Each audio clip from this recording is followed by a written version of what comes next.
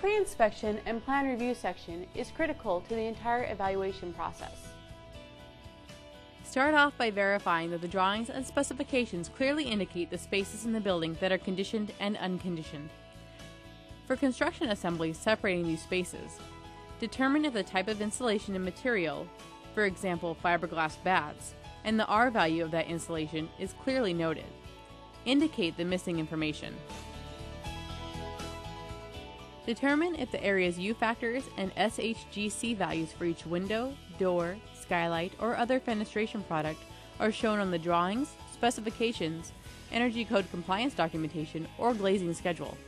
If these items do not meet the prescriptive requirements as specified on the checklist in IECC Table 402.1.1, determine if alternative supporting documentation is provided.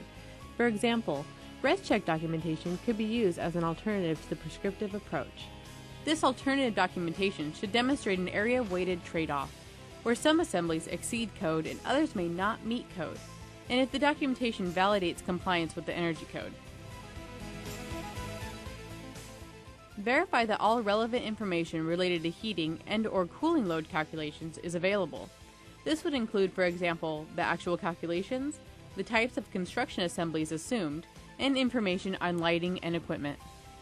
The load calculations should match the building plans. Verify that all mechanical and surface water heating, SWH, equipment types, sizes, energy sources, efficiencies, makes, and model numbers are shown on the drawings, specifications, or mechanical schedule. This information can typically be found in mechanical schedules.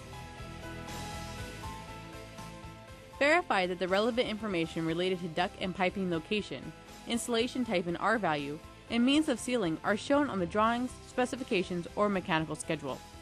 The goal is to make sure the energy code compliance documentation is correct and complete and matches what is on the plans and specifications. This will increase the accuracy of data collection in the field.